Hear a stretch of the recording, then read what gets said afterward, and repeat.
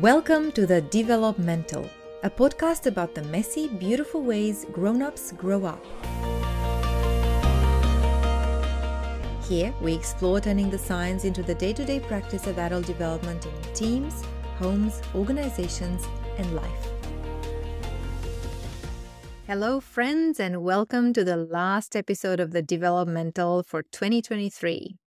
This has been a great year for learning around adult development, and I've had a blast interviewing an amazing array of thinkers, practitioners, and researchers in this space who have taught me so much and I hope have inspired your own thinking and practice in this field. This last episode features two incredible women and a topic that perhaps out of all of the ones we've approached this year is the one that I have most to learn about. Today's topic is about embodiment and vertical development. Embodiment in a very concrete sense of understanding our body, befriending it, and exploring the ways in which the body itself can be a vehicle to our lifelong growth. If you're like me, sometimes pushing your body to the brink of exhaustion in your rush to get to the next thing that is truly important to tick off your list, this is absolutely an episode to listen to.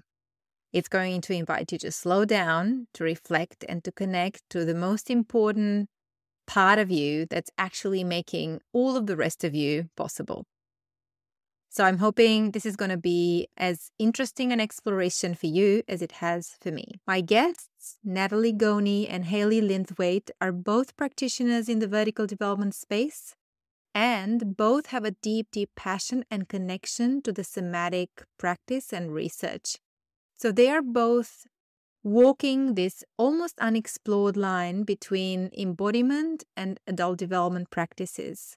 And they're here to share some of their wisdom and also share a couple of practices with you, which I hope will be a perfect way to end the year in a very present and self-connected way. A little bit about my guests. Natalie Goni. With over a decade of developing talent and leaders at one of the largest financial institutions, and as an executive coach and group facilitator for the past 7 years, she has not only always worked in the field of growth and people development, but she's also an avid and continued explorer of her own development journey through the lenses of adult development, embodiment, and our emotions. Based in Hong Kong, Natalie is grateful to work with leaders and individuals across Asia Pacific and all over the world. She brings an interdisciplinary and very human approach to coaching leaders and teams, drawing upon leadership development, team dynamics, and self-exploration practices with systemic and post-conventional meaning-making approaches that increase self-awareness, build emotional maturity, and stretch one's capacity to think and feel in more complex and adaptive ways. Natalie supports her clients through key leadership transitions to build new skills and new ways of being. She is also a faculty member at Harthill. Hayley Linthwaite has, for the past 30 years, made it her life's work to ignite the sparks of transformative change all over the world. An experienced facilitator, coach, consultant, social entrepreneur, and educator, she has empowered countless leaders and teams, facilitated multi-million-dollar organizational change programs, founded social enterprises, and cultivated a community of changemakers. She bridges the latest explorations in systems change, adult development, and neuroscience with the transformative power of the arts and embodiment to unlock profound shifts in individuals and systems. All of her work is propelled by her unwavering belief in our human capacity to ignite change and create abundant futures. She holds a PhD in transformational change, applied performance, a Master of Creative Industries, drama teaching, a graduate Bachelor of Education, and a Bachelor of Arts in drama. As you will see, these two wonderful women hold a wealth of wisdom. And this is a conversation that has deeply inspired me, and I hope it does the same for you. Here are Hayley and Natalie.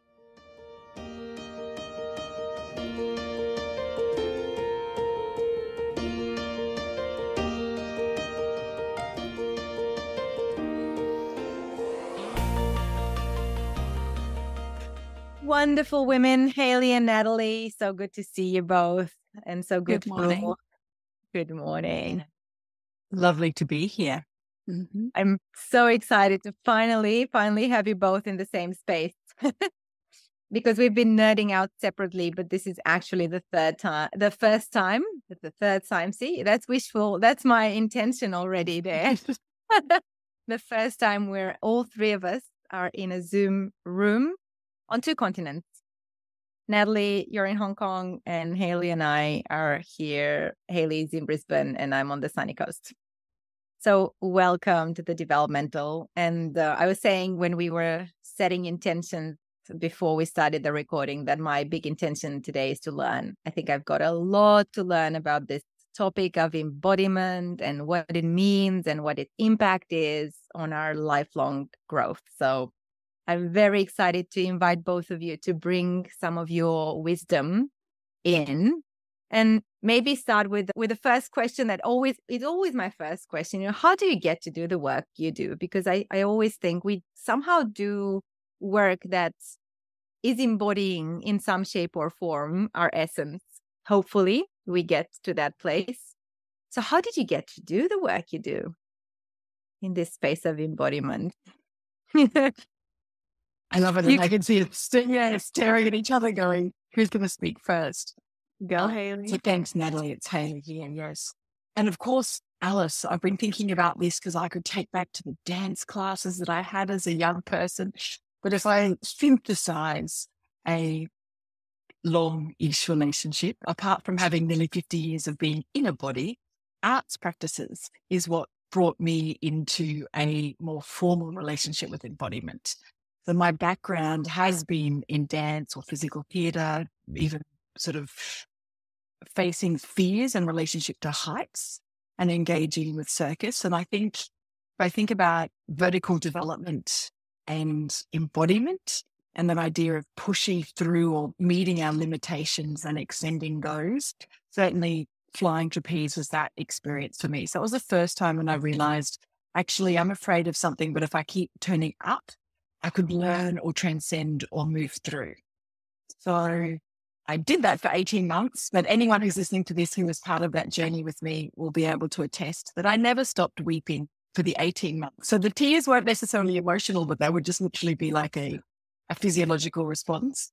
But I did get to achieve tricks and skills that I didn't have at the beginning. So it was an interesting journey, sort of, I suppose, circumnavigating my emotional system in order to still progress physically.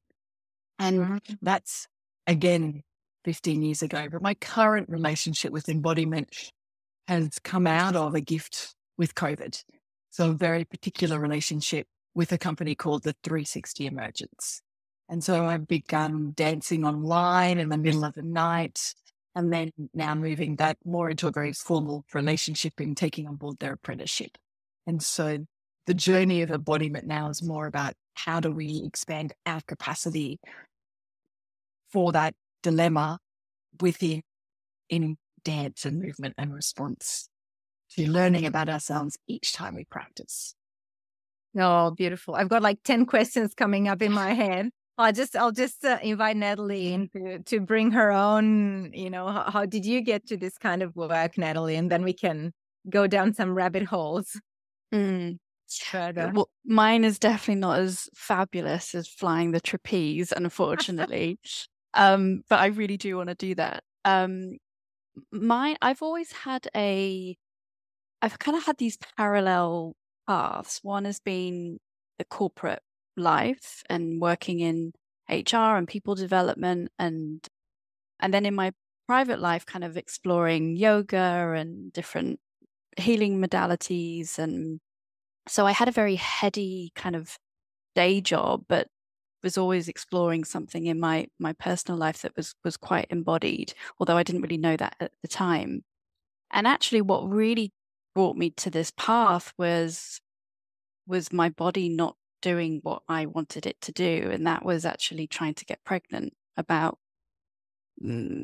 must be about, goodness me, I don't know, 10 years ago now. And that was kind of like a shock. It was like, oh, it suddenly my body wasn't doing what I thought it should do. And actually that process of trying to get pregnant and not getting pregnant, and really brought me really fully into my body. Actually, it really brought me to explore kind of what was happening, how I was treating my body, how stress was impacting my body.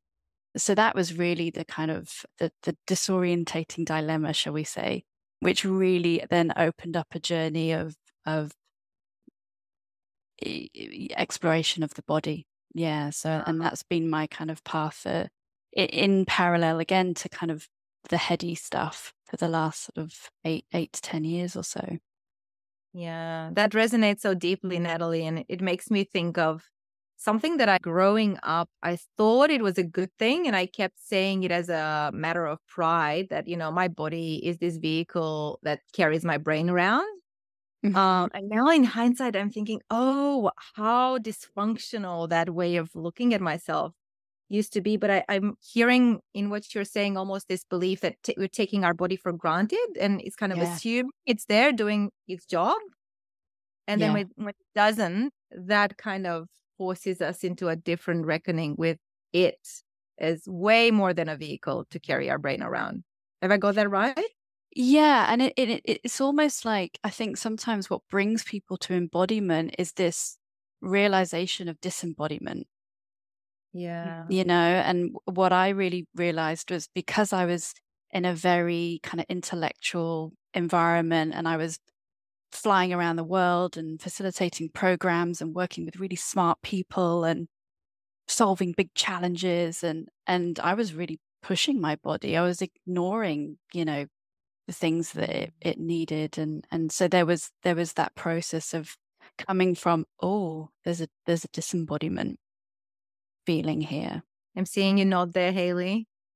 Any thoughts? Oh yes, and now I've got at least 10 questions to respond to that, and there's a snap and a ditto in having experienced my own journey of infertility and my body not achieving what I would like it to do. And then the journey that led, even in that intercultural context, and exploring different possibilities or different cultural responses to those kind of journeys. But where I really... Do you want to say more about that?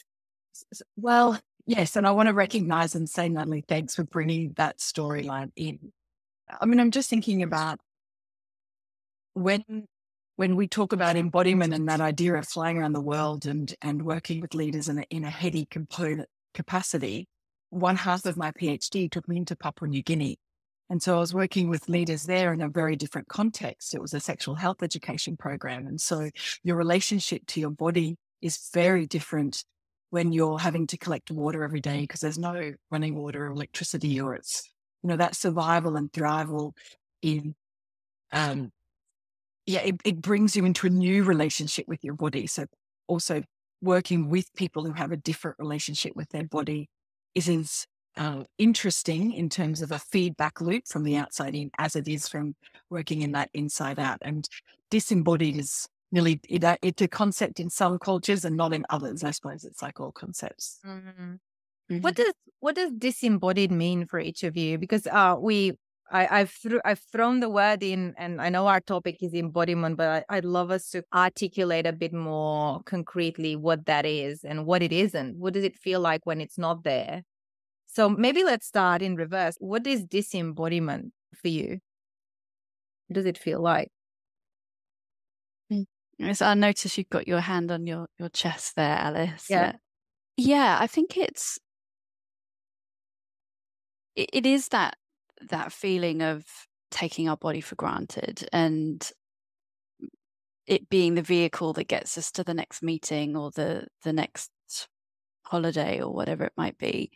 And I think it's overriding the sensations that we have in the body. So whether that be pain or tension, or, we tend to kind of override things by having a glass of wine to soothe anxiety, or taking, and none of these things are bad things, but I think when we take soothers or numbers to numb sensation, that's an experience of disembodiment.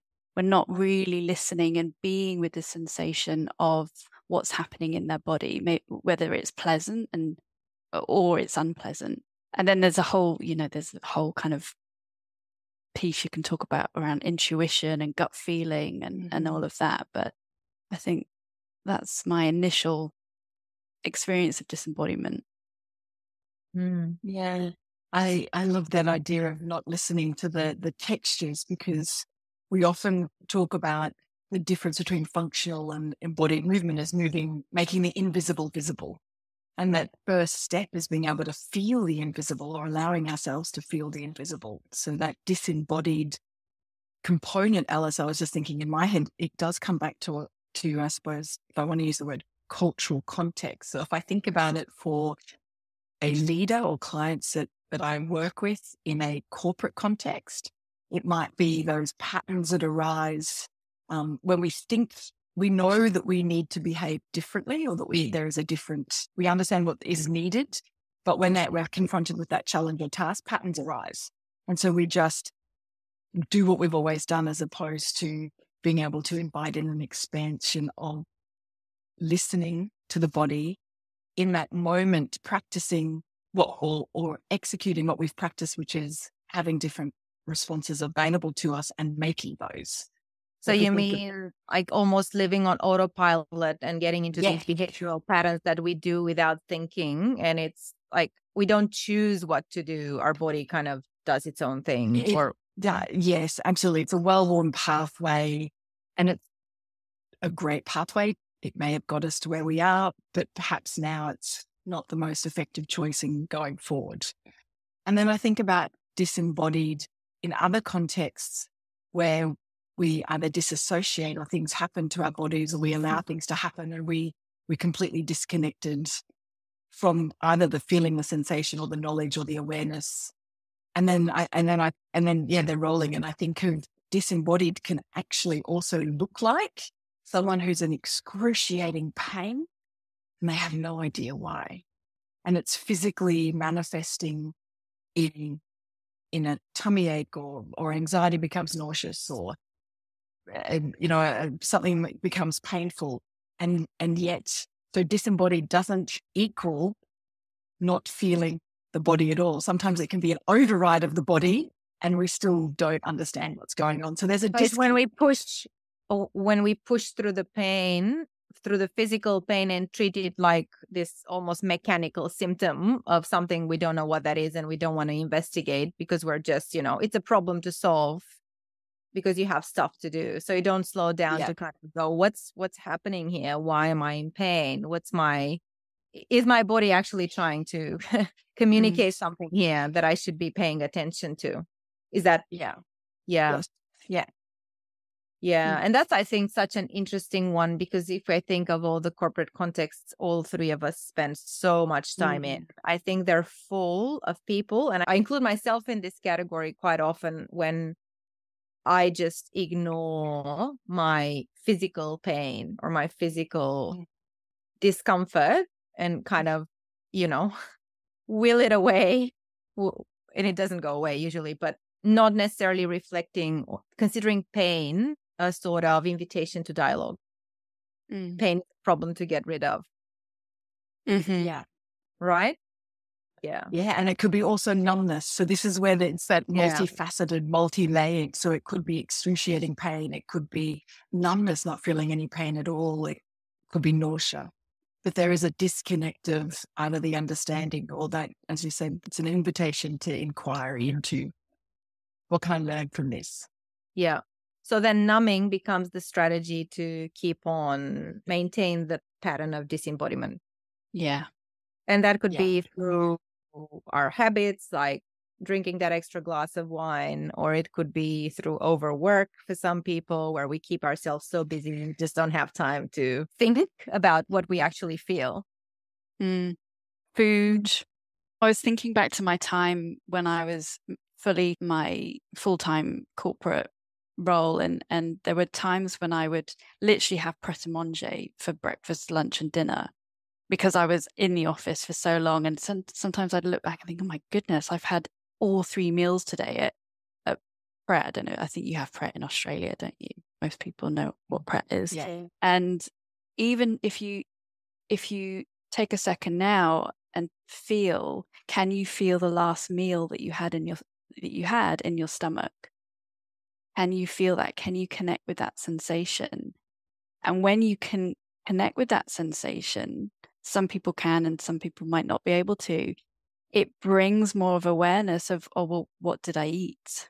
Yeah. I love you say that. That actually captures one of my biggest insights from and after meeting my husband, who's a chef, almost 13 years ago. Oh, lucky you. Yeah. I've learned so much about my body through him and his relationship to food. But I remember, especially in the early years, I had such a functional, Hayley uses this word around movement, but I had a functional relationship with food where food was just fuel, like, the body needs to eat so it can keep on going. And he would always be in this space of, let's savor food. What are we actually eating? And how do these ingredients come together? And let's just slow down and let's cook food. And I felt like cooking is just this waste of, I could be doing something better with my time. Feels like blasphemy. But it's just such the moment I was able to realize that I've eaten something really good for my body and felt that 10 hours later in my body, that was like this big breakthrough moment. So when you said it now, I thought, yes, this is actually maybe a step towards embodiment. Yes. Start having that awareness. Yes. So what else is embodiment? Like we've looked at disembodied and what that feels like. So we're starting to veer toward what does embodiment feel like? And what is the value of it really? Why would we do all this effort to step back or come back into our own bodies? Who wants to go first?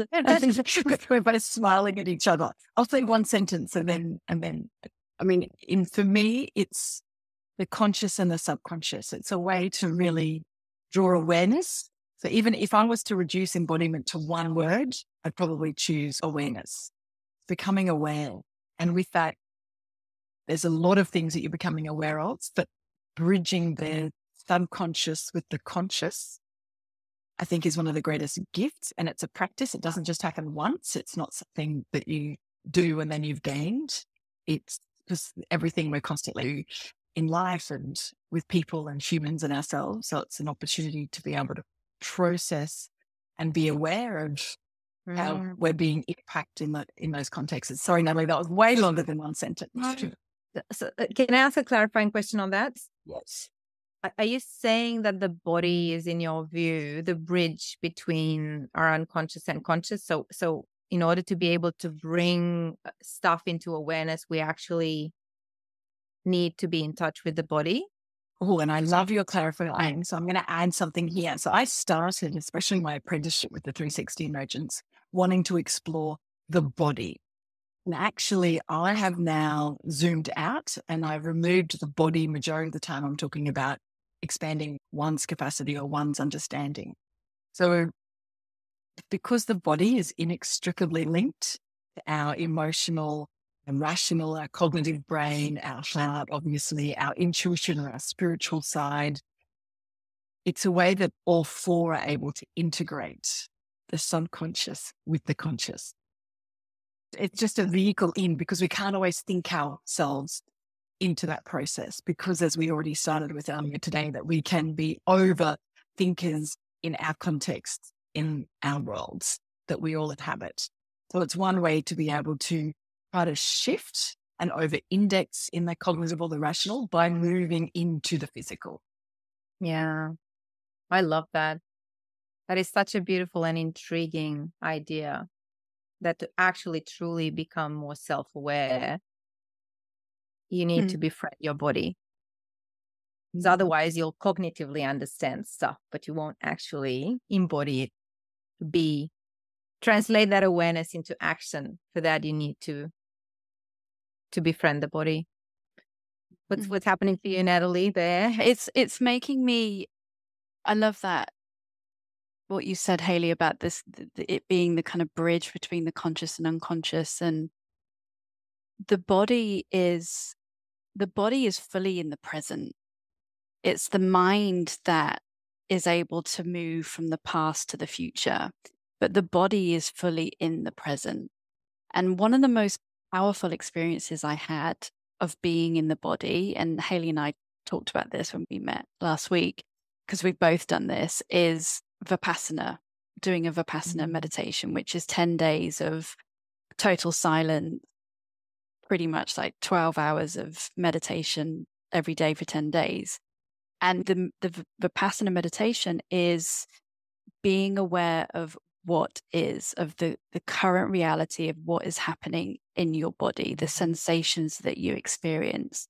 So when you've been sitting there for 90 minutes, trying to be as still as you can, noticing, just scanning your body from top to toe of what sensations you're experiencing, and you might be having your foot numb and your hips are aching and your back sore, but you might feel a little bit of pleasure just in your, or kind of a buzzing sensation in your arms. And that experience of just feeling what's happening in the body at any given time was so powerful. So the body is what brings us to the present. And what, in answer to your question, Alice, why is it important in terms of our growth and obviously what we all focus on, which is vertical development, it's this piece around emotions, I think. And, I was revisiting your visual, Alice, that came out of your research of the edge emotions. And, the piece that could be slotted in there is how it feels in the body. So these emotions that we experience when we go through heat experiences or disorientating dilemmas in our lives, whether it be grief, loss, embarrassment, shame, the joy, how does it feel in the body? And to really be able to be with an emotion is to feel it in the body and not numb it, not try and push it away. And I think that's where the power comes in terms of embodiment and development.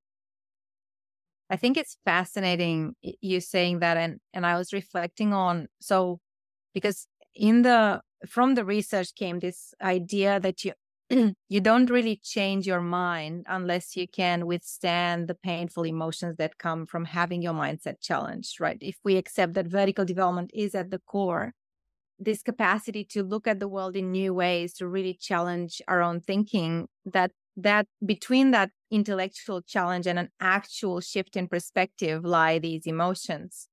And the participants in the research seem to be able to bring curiosity to these emotions as a way to soothe the pain without numbing it. So then that made them capable to go, oh, how else could I look at this situation in a different way, despite the shame, despite the fear, despite the anxiety. But then when I tried to translate the research into some sort of practice to bring in organizations, what I found was that people can't really conceptualize these emotions. They can't even name them quite often. So they feel them in the body. So what came out of it was actually a somatic exercise where, you sit with a dilemma and then you start to feel in your body the sensations and the emotions that come up when you hold that dilemma. To leave my corporate job and start my own business, or to stay in my corporate job, safety and adventure. And you feel the anxiety in your body. And then when you bring curiosity to the body, not to the abstract emotion, but to the body, something really fascinating happens. And people go, whoa, I'm just feeling my body relax. And that knot in my stomach seems to be easing up a little bit. And all of a sudden, all these new ideas about how else I could look at this dilemma that I'm struggling with pop up in my brain. And it's very hard to really understand cognitively how come bringing curiosity into your gut creates a cognitive shift. But I think it's exactly what you were articulating just then, this ability, because the body is in the present. So you can't really deal with your emotions unless you deal or you learn to feel them and experience them in your body. Yeah. And as you were speaking, Alice, it reminds me that one of the key things for this is about slowing down. It's about really, because we live in such a fast world, our mind is brilliant. Our minds are brilliant at problem solving, brilliant at imagining futures, but actually to really to be with the body and notice what's happening in order for us to have much better informed decisions, you have to really slow down. So it's a practice. It's exactly what I was just thinking, Natalie. And it's the practice of being able to move with those emotions, not within the moment. So that practice, whether it be a dance class, a somatic coaching, but experiencing, moving, oscillating between perhaps even the two polarities and what new information or what comes out of that, so that then we are able to translate that off our dance floor, that it could be our yoga space, our coach's room, to translate that out of the physical practice and into our everyday, so that we've had that capacity of understanding what the difference could be or what we understand about ourselves. Now let's actually apply it and show up in those contexts. And so there's a resilience. Are you saying, Hayley, that in a sense, movement practices are a way to train ourselves to work with these sensations in the body and transmute them or transform them? Definitely. Yeah, if we think about embodiment as such, as Natalie just brought up the word practice, we can't conceptualize this without understanding that it's the practice and what does that practice look like. And for some people, it might be working one-on-one with a somatic coach. Some people have come to this world from really strict martial art training. Others have come from a dance or, sort of circus and embodied background. Others have a variety, there's yoga and breath. There's lots of different ways in which we learn the craft of working with the body, but the practice itself is then, or I am a firm believer that the power of the practice is bringing those inquiries in that you just referred to, and understanding about the physical challenges and how they show up in our body, and what does curiosity look like, and how do you move with that, enables us to then be able to we've practiced, in a sense. We've learned it on the dance floor, or we've experienced what we do or don't like, or we've learned something more about ourselves to then be able to walk out. And no, we're not going to walk in and do interpretive dance. That's often the joke in a corporate context. Though perhaps sometimes interpretive dance could be far more clear than some of our deliveries. Having a conversation. Yeah. Yeah. But it's just having that, the integrated, let's use the word integrated, resource and capacity within, to be able to trust ourselves in those contexts where we are either feeling vulnerable or triggered, or their heat experiences, or their catalysts for change.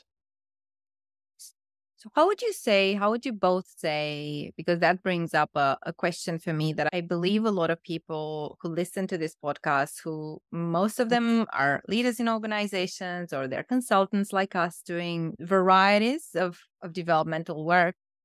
How do you bring this idea into organizations in a way that is not threatening, too fluffy, soft, not really, that pragmatic kind of business question around, so what's the value of this? We've touched on it, but how do we do where does the resistance to this, where does it come from? Because I feel there's a lot of resistance. If you ask a group of senior leaders to get up and move, even if it's very, very mild, nothing spectacular, there's almost this awkwardness, weirdness around doing anything else than talking with our mouths and gesticulating with our hands and whatever we do when we're sitting around and having dialogue.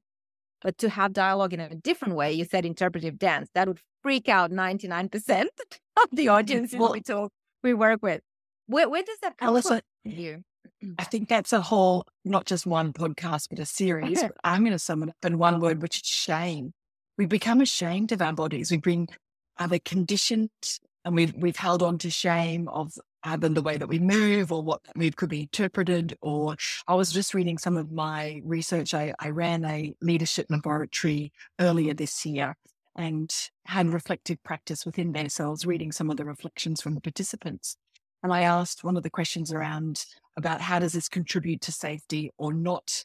And there was a moment when everyone in the room was whooping and clapping, and they said that they're actually initially felt uncomfortable. However, because everybody was involved, that dissipated for them and they relaxed into it. But they wrote a caveat. However, if there was even one person who looked like they were judging or not contributing, then I would not have felt comfortable. So there's a real fear about how we show up and how we're judged by others. I think that's connected. It's uncertainty. We're not quite sure what it's going to reveal about us. And perhaps it hasn't been valued in education. That's another whole podcast.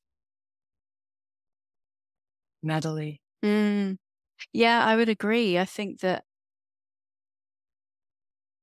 in society, the body is seen as something that's wild and perhaps even primal and shameful in some ways. And if you think about the kind of traditional work environment, it's very contained. We wear suits, we wear ties, we wear dark colors.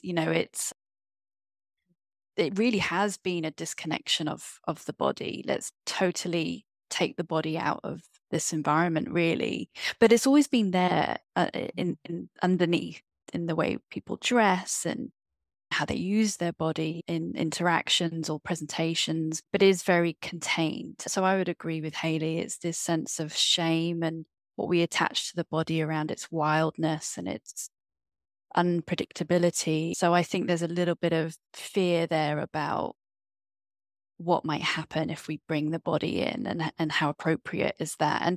And the other word that comes up for me is boundaries. I think most of us have not really been taught or understood how we have boundaries around our body and communicate those and what's acceptable for us and what isn't around closeness, space, touch, all of those things.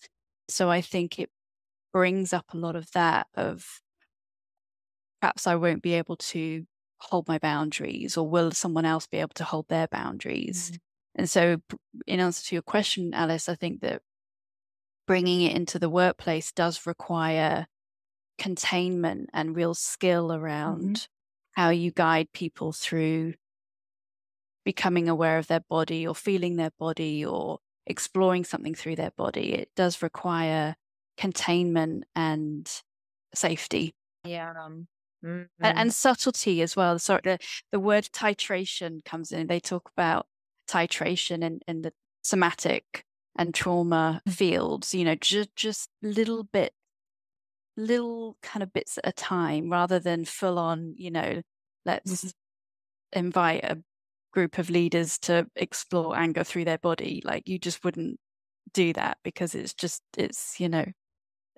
too much too quickly. Yeah, too much too quickly. And now all I'm going to add on top of all of that too is part of the why is to also have fun. We talk so much about threat and reward, and it's, one of the most joyful experiences we can have is actually letting go of our fears and our brains and connecting to that playful sense. And there's multiple ways that you can do that in organizations that isn't as, what's the word? When I want to do this with my hands, it isn't as alienating as we're going to do interpretive dance, but you use music and response and yes, breath and play in order to be able to relax. So, yeah. It's funny you say that, because having known you for a good few years, I think you really walk the talk of joyfulness and playfulness. You embody that in the very way you are. And I, as a mini case study, I'm probably at the opposite spectrum of that. I'm way more comfortable in the deep, slow spaces. So for me, when you invite me into movement as part of a learning experience, that is actually deeply, deeply uncomfortable before it becomes anywhere near joyful or fun. Having my 8-year-old in my life has taught me a lot about what the fun in that is. That the kids are so good and they just want to be tickled and chased, and there's a lot of body play happening that is joyful. That's where joy comes from. But I'm finding, and I'm assuming that I'm not alone in this, that for me as a grown-up, something that I've long forgotten, I'm pretty sure I knew it as a kid, but I'm having to relearn it. It doesn't come natural to me to feel the joy or to feel the fun and the playfulness in, dance or movement or anything that is not having a deep, beautiful, profound conversation. Yeah. And that's part of understanding our conditioning and those patterns that arise. And knowing I need to have more fun, or I need to move my body, but then actually doing it is two very different things. Two very Or different being things. able, you just can't suddenly go, oh, I'm going to dance today. Well, actually, in fact, you could. I'd encourage you to try it anytime, anywhere. But yes, it's a gentle journey into well, if we use the word dance experience, often it might just be simply movement.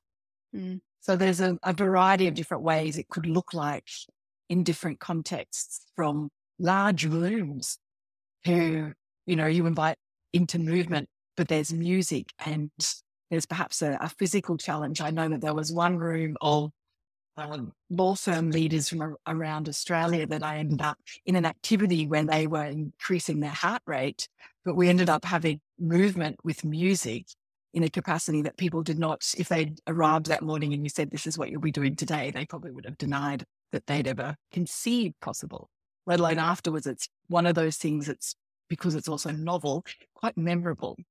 Yep. And I think that's the other important part. And I'm not at all medically minded in that biological, physiological component, but breath, dance, it's like flushes the system. It's a cascade of Absolutely emotions. There's connections there that are also happening that are beneficial beyond the joyful place or journey.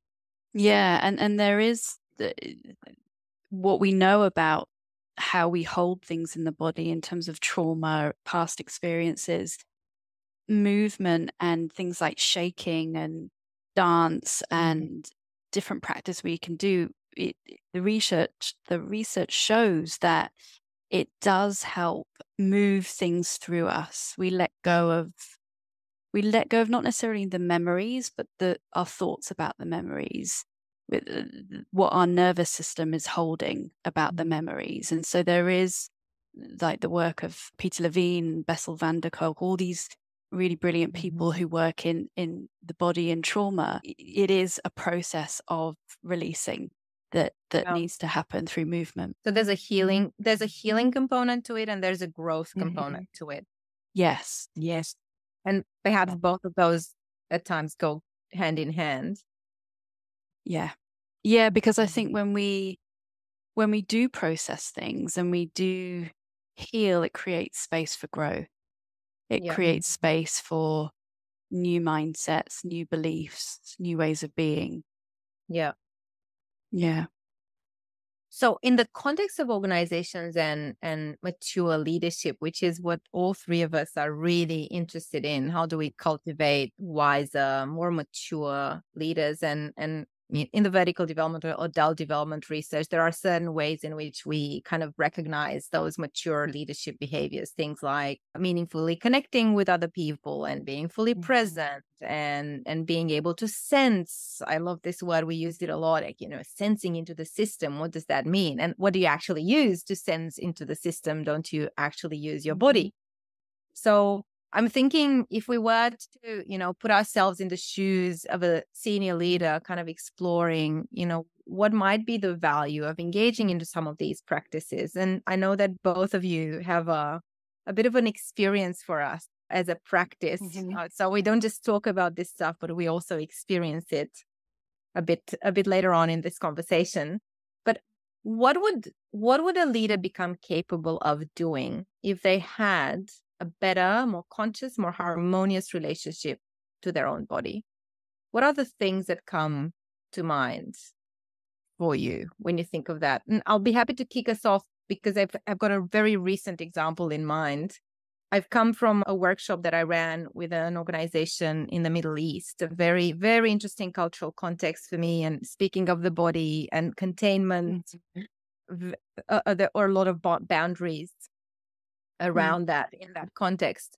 And this was on almost a year-long program, and there was a graduation ceremony where leaders presented an experiment they ran through the program where they applied some of the program concepts to a challenge or an opportunity that they identified in their own leadership.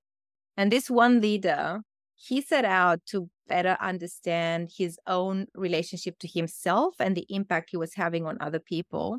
So he ran this experiment for 8 weeks. He had one question that he contemplated every week, and he journaled on it. Things like, when did I feel at my wisest this week, and what did that actually feel like, and what did I do? Or what kind of impact did I have on other people this week?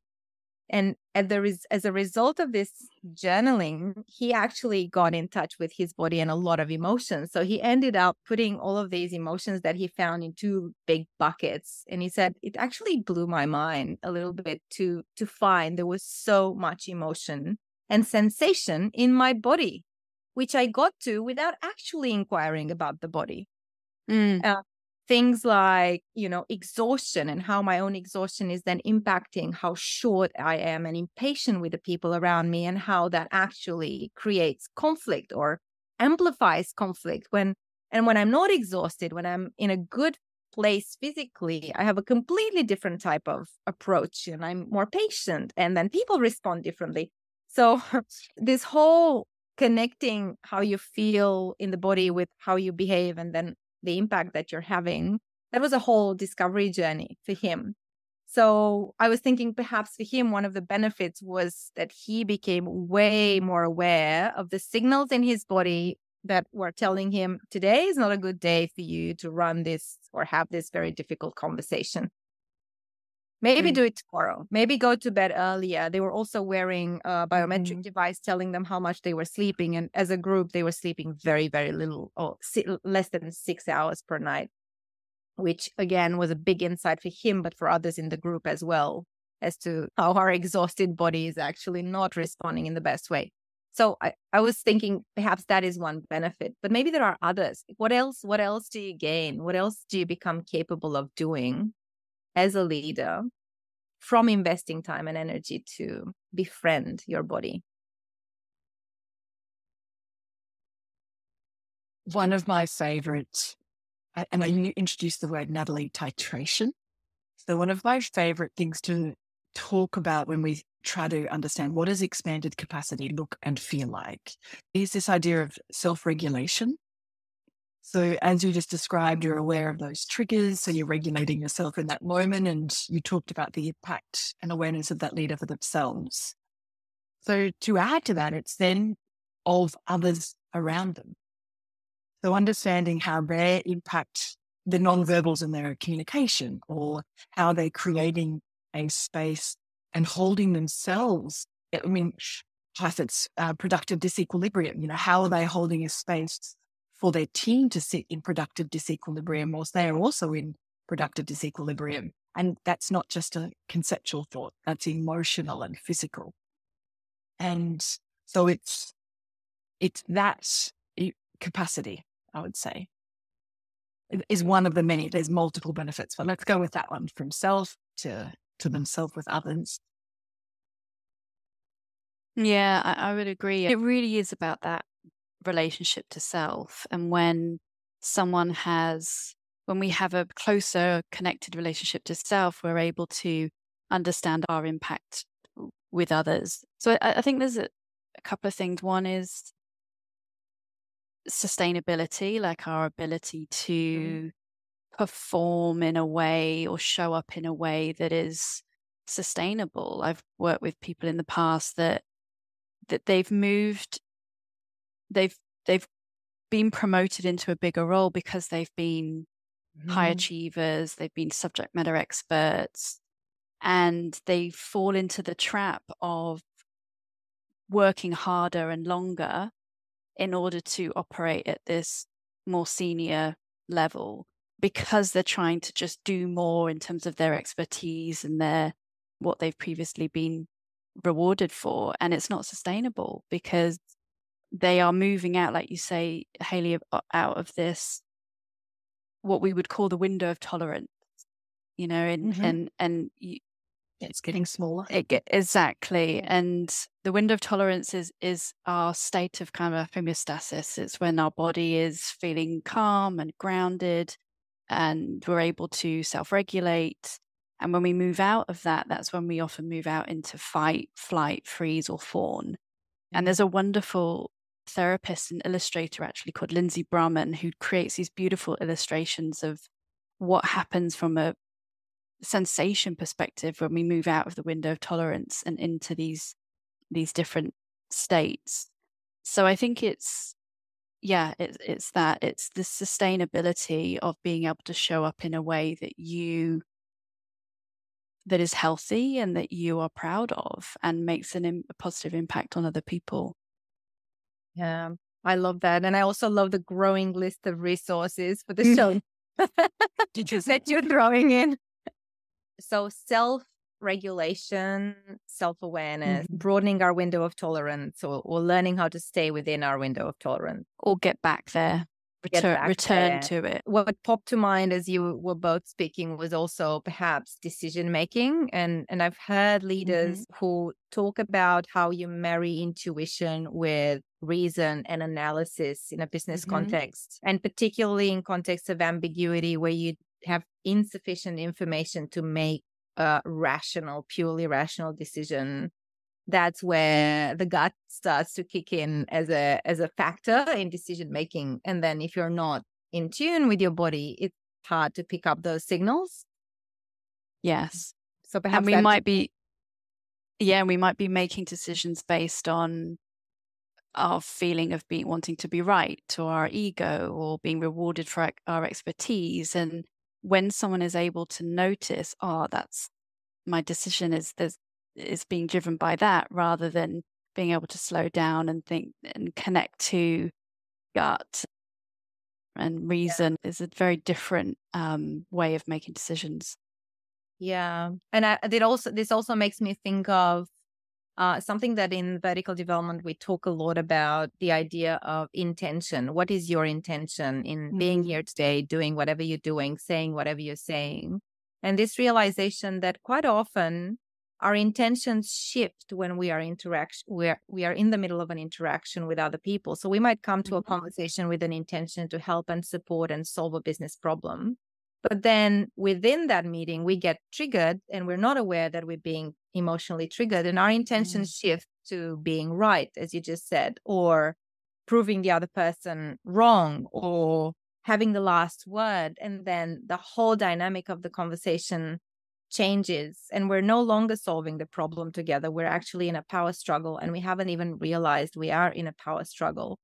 So I was thinking of how knowing your body better can actually become a red flag for those kinds of moments. What does the need to be right feel like in your body, so you can recognize it when it kicks in? For me, it's like this knot coming up in my throat, and I just need to say whatever I think is right in the moment.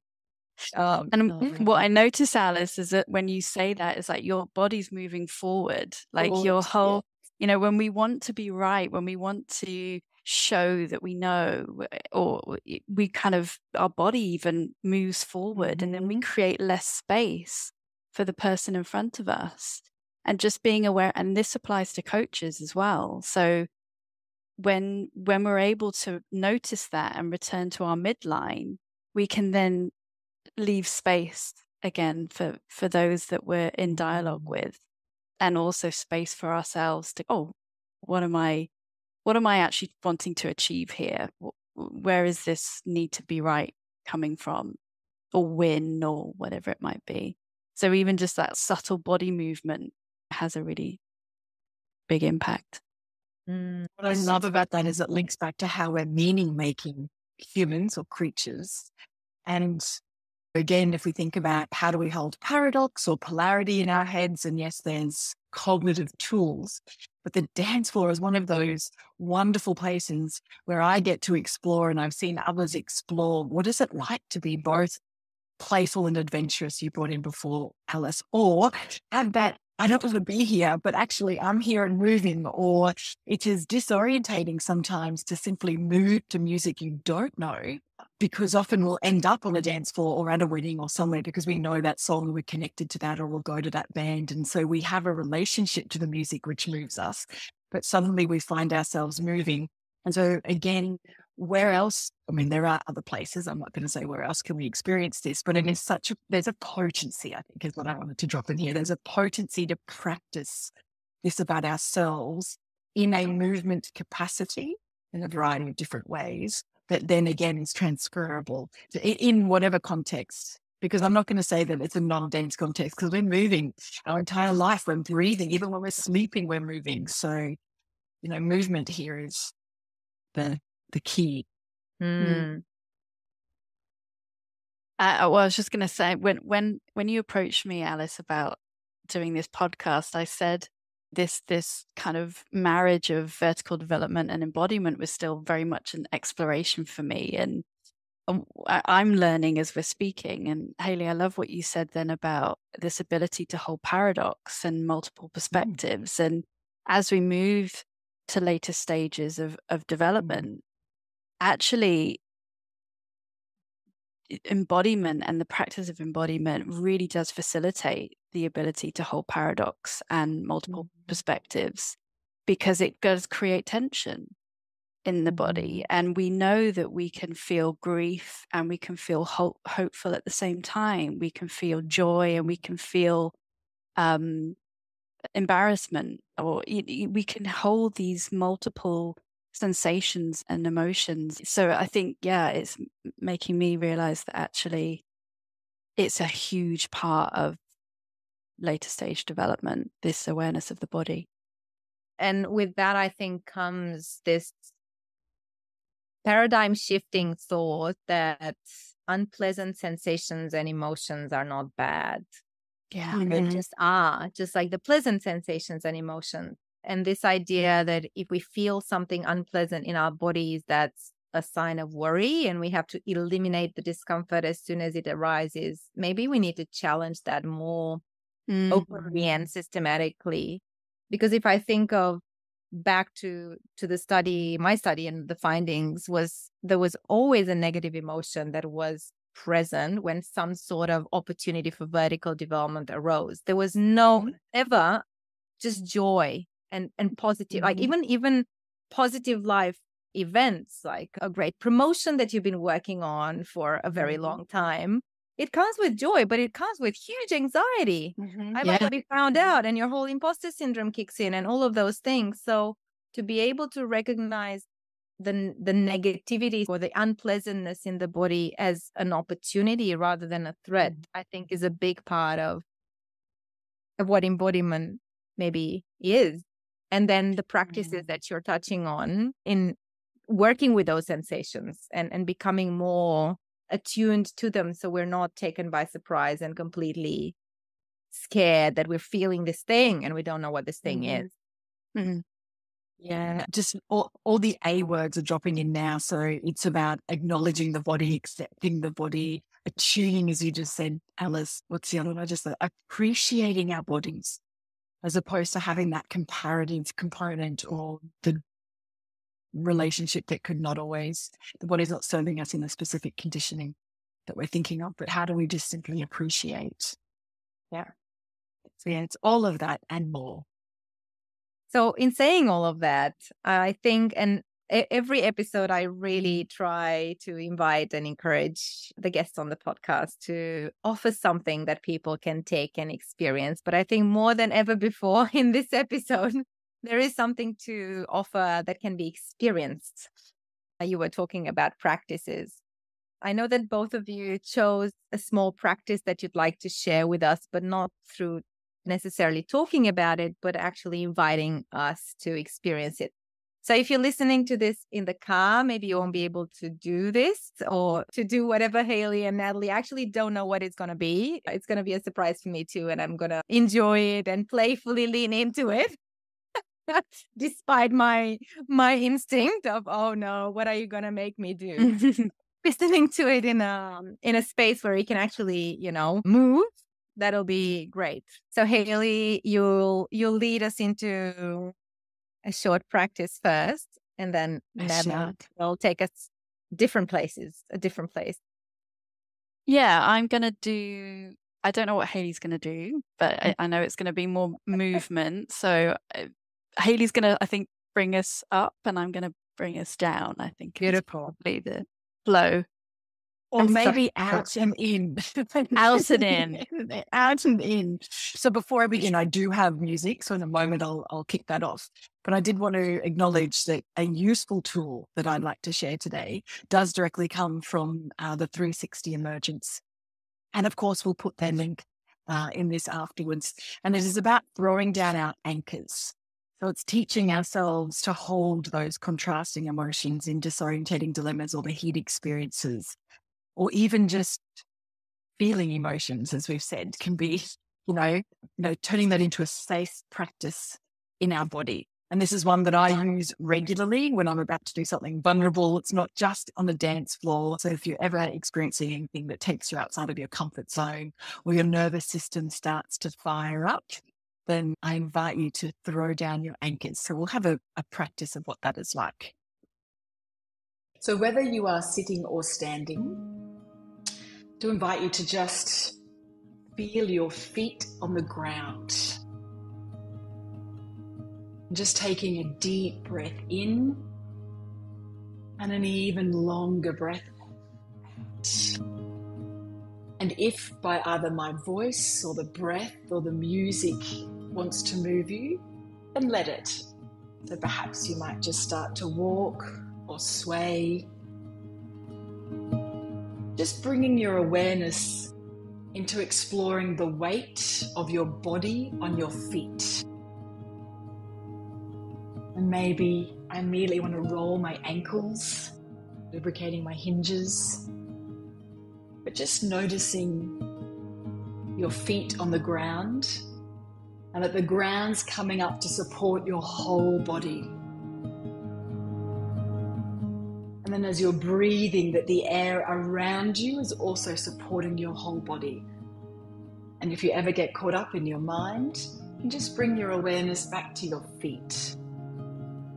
Grounded and supported by the ground. I'm just going to cultivate our awareness of the earth below. So let your mind's eye take you into that ground. Now, literally, there's several layers.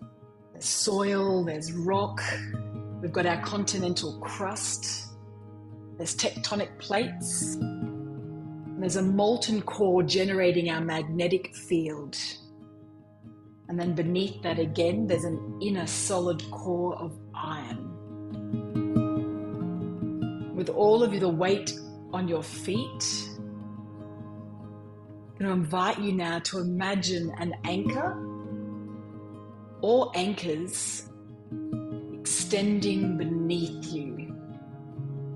Anchors are these wonderful things that you sink down into the mud or the earth or the rocks, but they give you a lot of room to move at the top. You're not just held in one particular spot. So that anchor allows you to travel around while you're still safely held in a spot. So just imagine, what are you anchoring into? Now these could be micro moments in time. They could be a specific person, a specific place. Just feel their strength. They've got you. You've got you. And if you're not already, start to move with your anchors. So moving through your space or on your chair, noticing the flexibility, the durability. And with this stability, you begin to stretch further up your body. So just start to soften into your bones, moving from your ankles and your knees into your hips,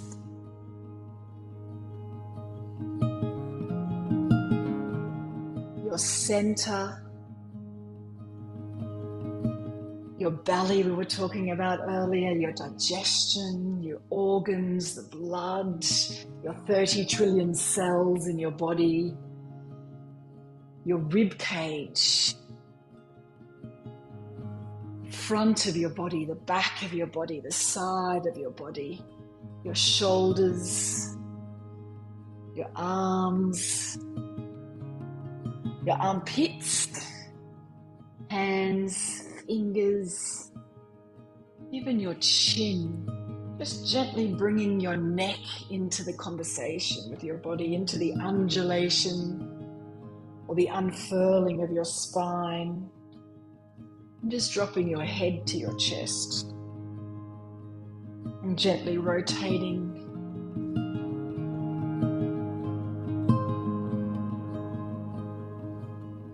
And just bringing anything that wants to be moved into movement, knowing that we're going to come to completion, so you're at 30 seconds. Anything that wants to move that hasn't moved. Maybe you want to change tempo or pace, conscious of the tone of my voice and this music. Maybe you want to shake it out, bring it into something that's more vibrant.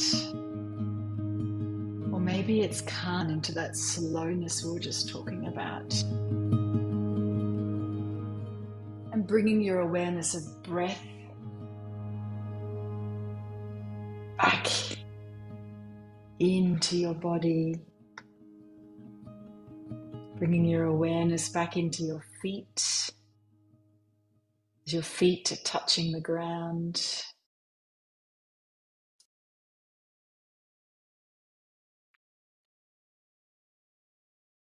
And taking a deep breath in.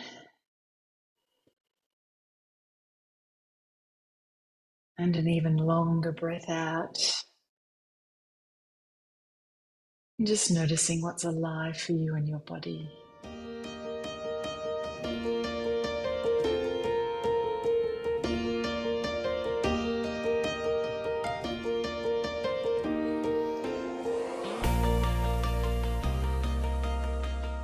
And once I feel anchored and connected to my embodied sense of strength, I know that I perceive that I can test waters and opening and expanding, whether it be relinquishing control or softening into a moment or holding discomfort. I feel like exhaling, like a long. Yeah, always. That Thank was you so lovely, much. Hayley. Thank you. Thank you Thank so you. much for that gift. Okay. Well, we'll just take a few minutes now just to bring ourselves inward, shall we? So we can bring our conversation to a close. So we'll just do a few minutes practice of really sensation awareness and just noticing where we have space in the body. So if you have been standing up, coming to a seated position, in any seated position that feels comfortable to you, gently closing your eyes, placing your hands either on your knees or in your lap. And if you've just done Hayley's practice, or if you've just come back from getting a cup of tea or some kind of movement, just noticing how that movement now feels in your body. Now that you're seated,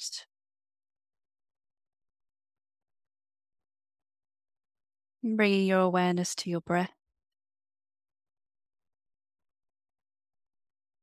Noticing the quality of your breath. Maybe it's a little bit faster than usual. No need to change it, just noticing. And if you've just been moving, you may even feel your heartbeat. And just noticing your precious heartbeat.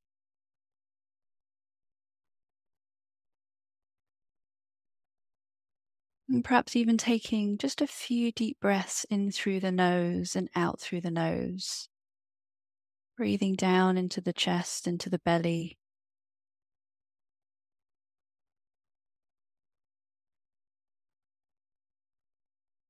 Just noticing, again, the sensations that are present in your body from the movement.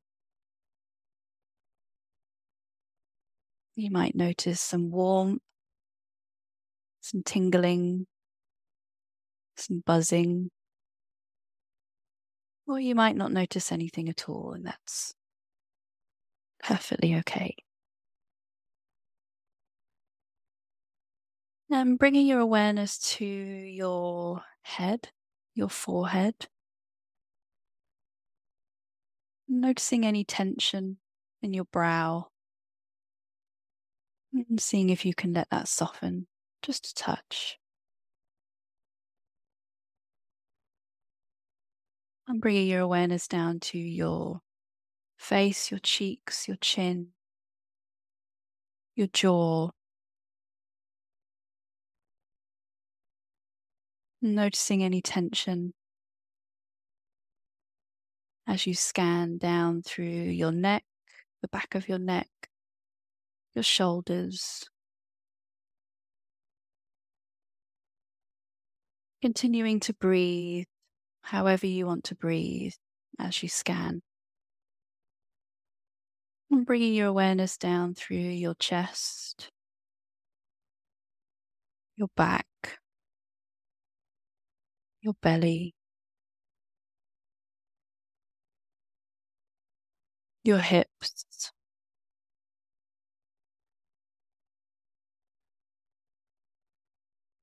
feeling your seat or your thighs on the chair beneath you. Continuing to breathe in through the nose, out through the nose. And bringing your awareness down to your knees, your calves, your shins, your feet, your soles of your feet on the floor.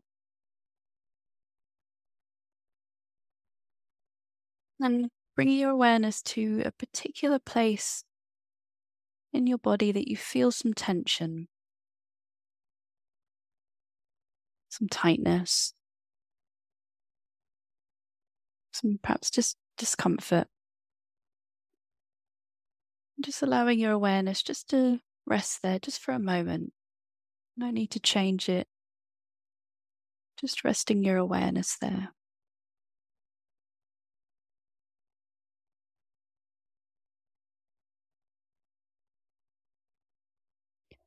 And then bringing your awareness to a place in your body that feels pleasant, feels spacious.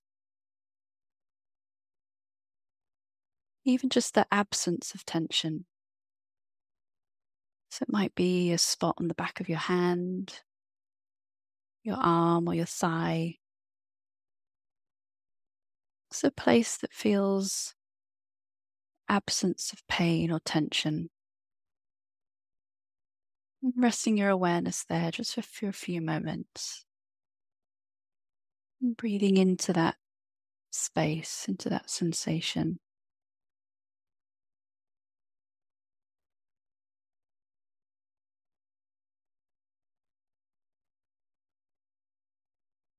Noticing any sensations you feel by keeping your awareness there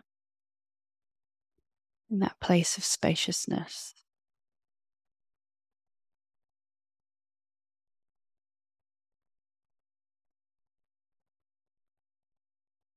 And then taking a few breaths in through the nose, out through the nose, and bringing your awareness back to your whole body. So zooming out again and just taking in your whole body, from your head down through your toes. And taking a last few breaths into the whole of the body. You might even breathe in through the nose and out through the mouth.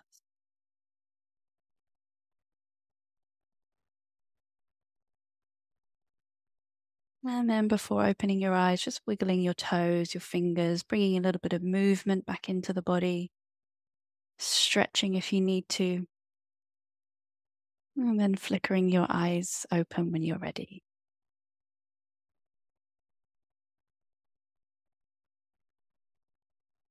I had no idea how much my tired, jet-lagged body needed both of these practices today.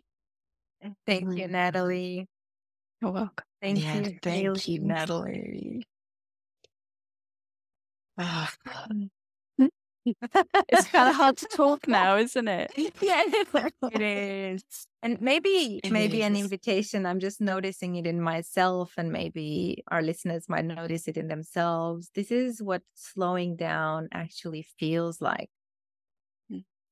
I don't feel sluggish. I feel just more peaceful and calm, and maybe more prone to listening now than I was 15 minutes ago. Beautiful. And We what probably might should have done this at the start, right? Yeah. We could have. We could have. We can always listen to this episode in reverse. Start with the end. It does feel like almost a natural close. And I do want to say that we are cooking something for next year when Hayley might invite us into a deeper experience and create a webinar. We're not going to call it probably a webinar because it's going to be a very different experience from a webinar. It's going to be an experience. Yeah. So we can play with more of these modalities. Perhaps maybe just one last question for both of you as we close this conversation. What's your highest hope for this work you are doing and you're both so passionate about? It's a question I really love, and I love how diverse our answers are to this question. And perhaps it's also a reminder for the people listening to us.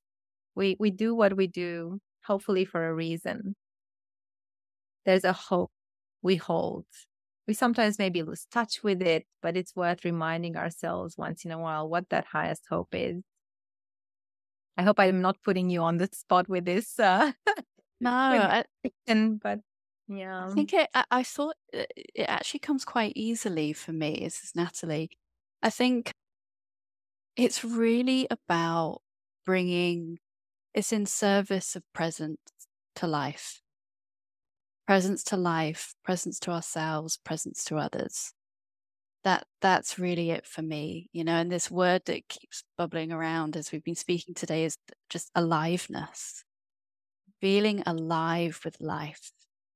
And to me, that's presence. So that's my highest hope with both embodiment and development work, is about being in presence with life. Yeah, so beautiful. I agree with that. And I'm glad that my physiological response, Alice, when you asked that question, was I nearly burst into tears because of that desire, yes, for the world and the aliveness and the presence, Natalie. But I immediately went home and thought of the humans that I care for deeply, and that it's not just a work, it's a lived thing for me as well. It's something that I cannot live without. And I don't know how I lived without it before my latest iteration in the last few years. But obviously, as we started, if we think at the beginning, I've been living with it all my life, just it's evolved in different forms and different capacities or different languages of how to move. But it's now about resourcing. It's the ability to feel resourced enough, yes, to live. So if we balance the two together, that capacity to face life with an inner resource to access that untapped resource. For everyone, I wish for this for every human who I care deeply about and all of those who are not met yet. Beautiful. And I've learned so much, and I've reflected on embodiment in so many new ways today. So I'm so deeply grateful to both of you for your wisdom, but also for the way you embody what we are talking about, even in the way you held this conversation and you held us and offered a bit of your practice. I just felt we are walking the talk, and this is perhaps ultimately what embodiment is, being what we're talking about. There will be lots of resources in the show notes, and obviously both Hayley and Natalie's websites, so you can read more and learn more about what they do and how they do it. And I'm very curious what this sparks for people. The comments that arise once these episodes go out, and the questions that pop up, and the reflections that come up are always fascinating. So bring them on. Deep, deep gratitude, Hayley and Natalie, for being you and bringing this work into the world. I'm so grateful to know both of you. Thank you. Deep gratitude Likewise. for you, Alice. Yeah, beautiful, Natalie. Look forward to many more playful moments ahead.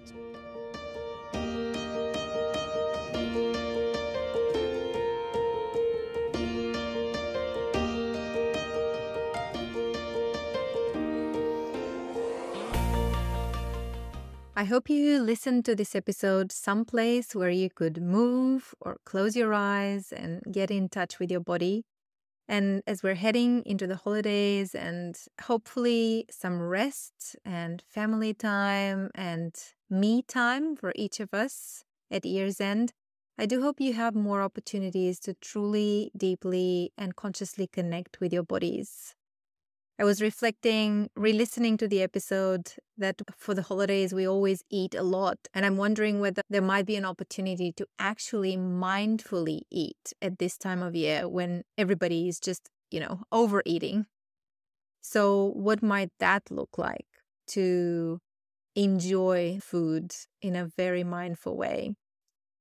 If you've enjoyed Hayley and Natalie's thinking, there will be an opportunity to learn from them in a much deeper way. In a workshop they will be putting together, the Vertical Development Institute will be hosting it. Hope that we'll see more of you there to get deeper into the topic of the role our bodies play in our development, the implications for organizations, the capacities that leaders who are in touch with their bodies are actually able to activate and use in day-to-day life, and much, much more. So watch this space. This is the first step towards something that I'm hoping will grow next year, whereby the Vertical Development Institute will be hosting and inviting thinkers, facilitators in the developmental space to share their wisdom with a broader community. I would love us to become a knot in the big web, space holders or space creators for learning to happen. And the only way to do that is if it goes way beyond me and my own work and expanding the circle of wise souls that we can all learn from. So Natalie and Hayley's workshop will be the first of hopefully others to come in the new year. So with that in mind, thank you for listening. Thank you for being with us. Thank you for being part of this growing community. I'm humbled by your messages, by your thoughts, by your questions. Please keep them coming in the comment section. And wishing you all a peaceful, joyful end of your year. Very excited about what 2024 has in store for all of us. Until next time, stay awake, stay conscious, and stay wise.